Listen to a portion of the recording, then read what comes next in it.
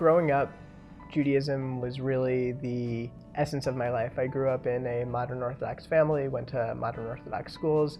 It was really all I knew. I loved it.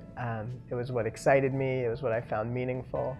Then I went through a period where I found that brand of Judaism wasn't working for me anymore, but I still really longed for that passion that I had felt. I practiced law for a few years and thought maybe I could keep my Judaism on the side.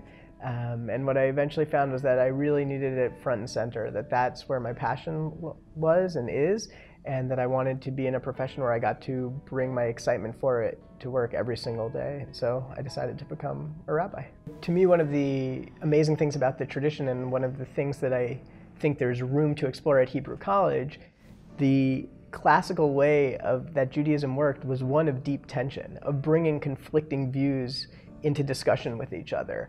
I may have my own answers to these questions, and the person sitting next to me will have their answers to these questions, but almost everyone I encounter is grappling with them in a deeply serious way, in a way that they want to feel true to themselves, and people don't accept things at face value, which I think is a really good thing. I think the Talmud at its core is about not accepting things at face value.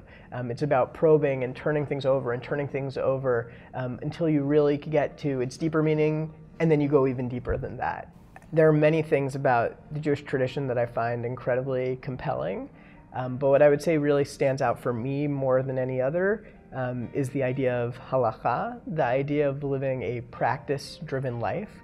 And to me what that means is not that you look up the answer to what Halakhah is in some book and that tells you how you should live, but it means that you should constantly be trying to make decisions in your day-to-day life that are grounded in deeper values. And so I would love to work with a community, being part of the larger conversation about what does it mean to live deliberately today grounded in the Jewish tradition.